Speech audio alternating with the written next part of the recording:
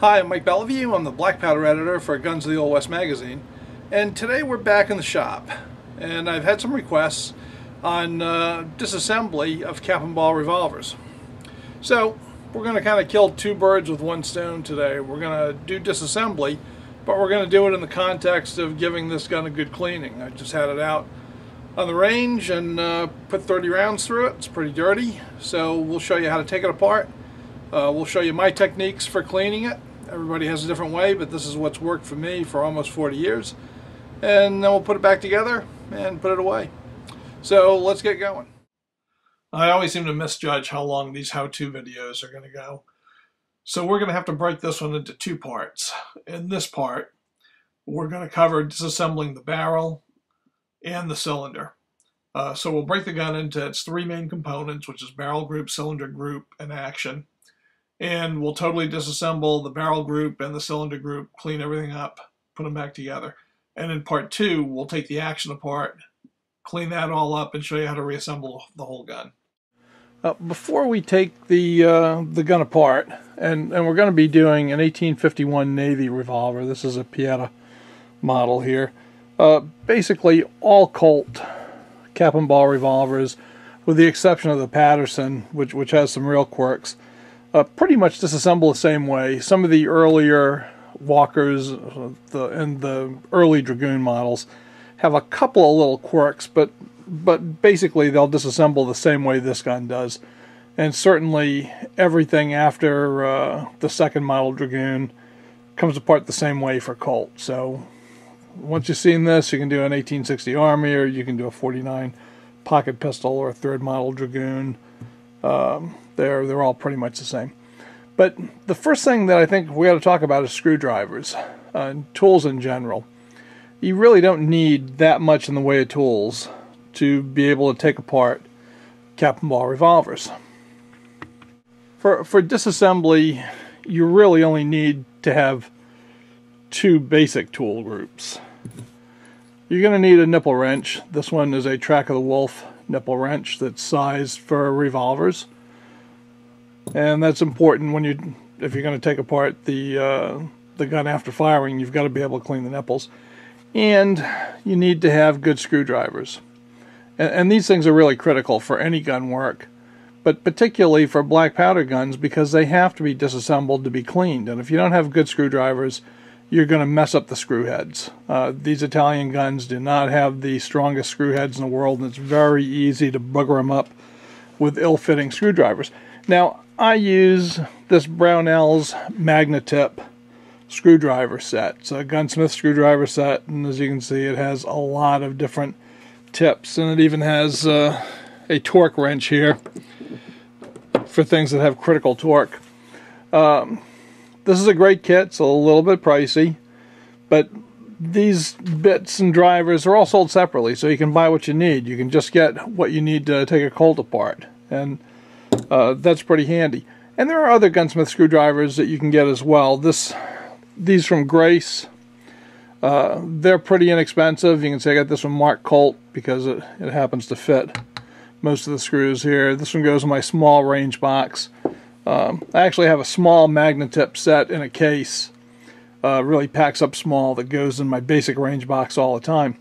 So anyway, you should consider this. Now the other tool that you may need or may not need is a plastic mallet, because Colts are held together by this wedge that goes through the arbor. Now on a lot of them, you can thumb press it out, but I can see this one's not going to do that, so we're going to give it a tap. And there it goes, right? Okay. Now, if a barrel doesn't want to come off, if it's tight, put the gun on half cock, drop the loading lever. It's going to come down between two chambers, and you'll cam the barrel group right off. So Colts break down into three main sub-assemblies. You've got the barrel group, which has a loading lever on it. You have the cylinder, which has all the nipples. And then you have the most complex group, which is the frame. And that's where all the action parts are. So let's take these guys one at a time. The barrel group only has really two major parts. You've got the barrel itself and you've got the rammer. And they come apart quite easily. You can disassemble the entire rammer by taking this screw apart. And we can do that in a minute. But if you just want to take it off the frame, there's a screw right here on the barrel itself. And if you pull that out, you can take out the entire rammer. And if you take this screw apart, you can take the actual rammer itself off. This is called the loading lever. This is the rammer. And generally we leave the wedge in the barrel. Now what I'm going to do, I've got some paper towels folded up over here. I use a lot of paper towels. What I'm going to do with this assembly is pretty simple. While we're doing everything else, I'm just going to rip a corner off of this paper towel, and I'm going to put it in the end here. And I'll just show you. Let me get some light on this.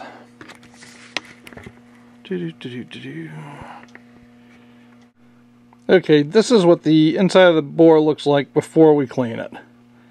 So it's pretty dark, pretty grungy. Been about 30 rounds through this, and it's not doing too bad, but that's not the way we want to leave it. So I'll show you what we're going to do.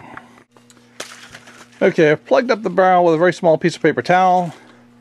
Now I've got a mixture of ballistol and water. I'm going to shake it up. It's 10 parts water, 1 part ballistol, and I'm going to squirt it in the bore, and I'm going to let that work for a while. And then I'm just going to spray this entire assembly on the outside. And I'm going to drag this over the side, and I'm going to let it set.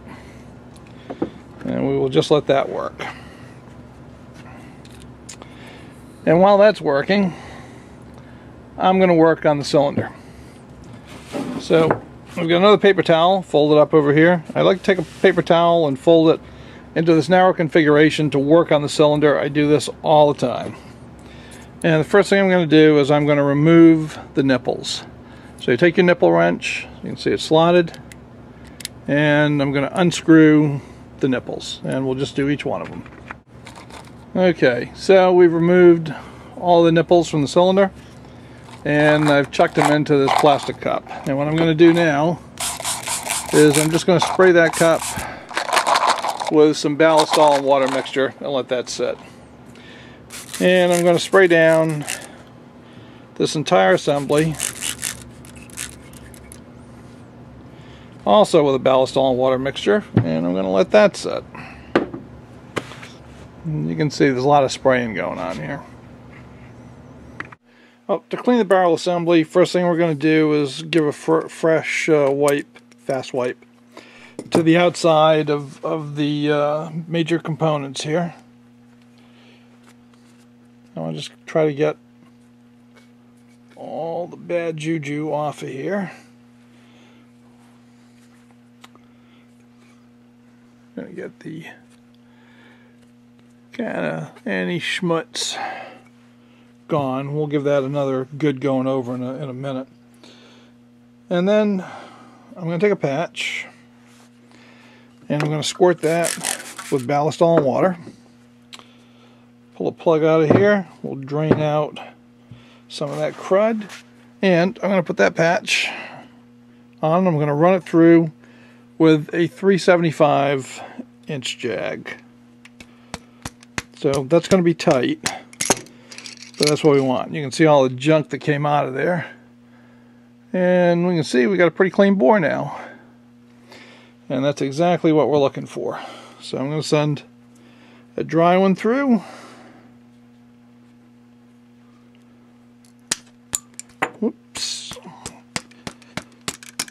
There. I want a good tight fit. And that's what we're getting. Wanted a good tight fit, and that's what we're getting. So we got a nice clean bore. So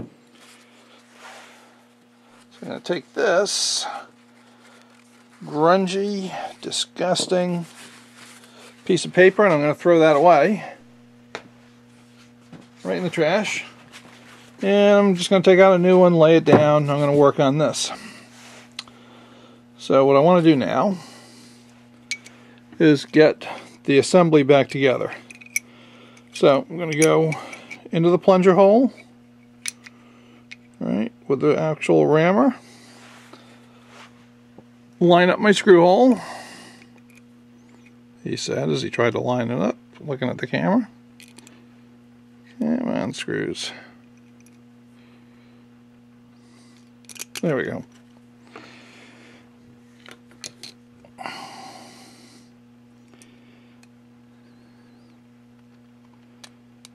Oops, grab the right screwdriver, Mike.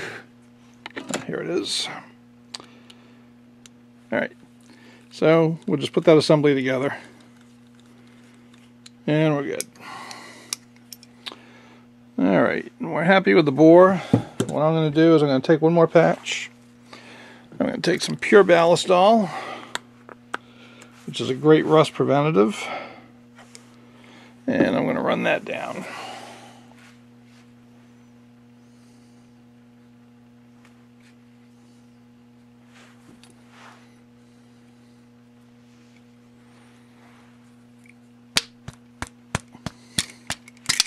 There we go. And I'm just going to let that sit for a little while, because the ballistol will actually get into the pores of the metal, and that's what I want it to do. And I'll wipe down the outside with a little bit of ballistol.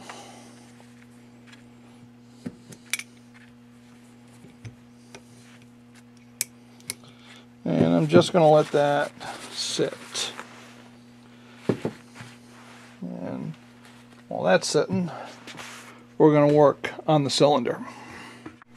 Alright, to clean the cylinder, I always start off with Q-tips, going right inside the nipples and nipple guards here, the nipple shields, and just giving that a good go around. So we'll do that for all 6 chambers. Alright, now we're going to clean out the chambers in the cylinder. And to do that, I changed jags from a 375 jag to a 357 jag, because I really want to get down into the bottoms of these things. Now I sprayed a patch with ballistol and water, and I'm just going to go in and clean them out. Pretty simple. Now the reason we use ballistol and water, and why you don't want to use rem oil or most other gun oils to clean this, is ballistol, which is a great oil, is water soluble. And to be honest with you, it's not the oil, it's the water that actually does the cleaning. The water neutralizes the salts in black powder fouling, and that's what causes corrosion.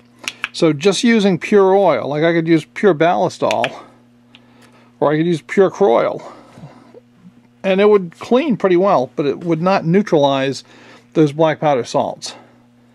And you can still get corrosion in there. So that's why the old timers, and lots of people today, still use hot soapy water instead of a mixture like ballistol. But I've always found ballistol, or even its predecessors here in this country, water-soluble machinist oil, which I've used quite a bit of. I like that because it leaves a thin microscopic film of oil inside the pores of the metal. And I'm just going to dry these things out. I'm going to do this a couple of times. But that microscopic film of oil will keep these from rusting. So let me do all the chambers and just get them cleaned out. Once the chambers are all cleaned and dried, the next step is to replace the nipples on the cylinder. And I cleaned the nipples off camera because that really is a tedious job. At least it is the way I do it. It requires liberal use of a toothbrush soaked in ballistol and water, and then patches until everything is clean. It's a pain in the butt, but you got to do it. And the beauty of these stainless steel nipples, and these are the Slicks shot nipples that have these vent holes in the side, and they're working out very well, I've got to say. But with stainless steel nipples, you really see the fouling, so it's good and it's bad. I mean, you know if you're getting them clean or not. So you gotta do a good job. You embarrass yourself.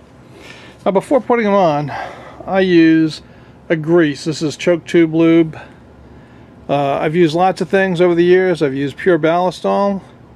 I've used Phil Wood's bicycle bearing grease. That stuff works fantastic, by the way. All right, but you want basically to be putting an anti-seize layer on this. You can put them in dry, but if you've got any moisture left at all in there and it rusts and these things get stuck in your cylinder, you'll be having a heck of a time later. So believe me, this little step of greasing them, it is well worth it. And then you just line them up. Always easier said than done, and screw them in. Alright, so we'll put in all 6 and then that'll be done. Nipples are on. The last little step for me is to go through each one with a Q-tip and just make sure no grease is intruded into the chamber. And by the way, if you've not had the pleasure of disassembling and reassembling a gun while hugging a tripod and looking through a viewfinder, man, you're missing out on one of life's really unique experiences. The simplest tasks become incredibly difficult. Okay, so you can see, we can see right through the flash holes on each of those nipples. That's exactly what we want. So we are done with the cylinder. Time to get the action back together. Alright, that ends part 1. In the next episode, we'll take the action apart and clean everything and reassemble the gun.